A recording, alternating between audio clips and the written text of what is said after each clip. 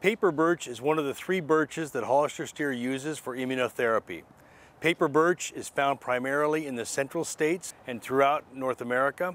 And the other 2 birches are European white birch and black birch. Paper birch is found in virtually every community in the United States.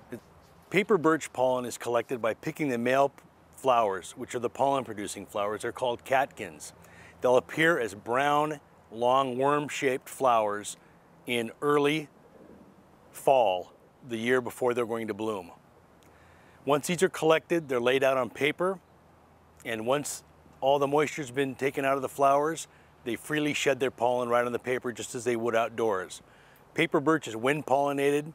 A tree, each individual catkin that is about 3 inches long and 1/4 inch in diameter sheds over 1 million grains of pollen. A tree like this could have probably 10 to 20,000 catkins on it. Birch is one of the largest producers of pollen in the world. In Sweden, it's actually found and measured in inches some years. Birch pollen can be found in the atmosphere in North America anywhere from the middle of March until mid-May. Birch pollen is one of the worst offenders of allergy in the United States and in the world.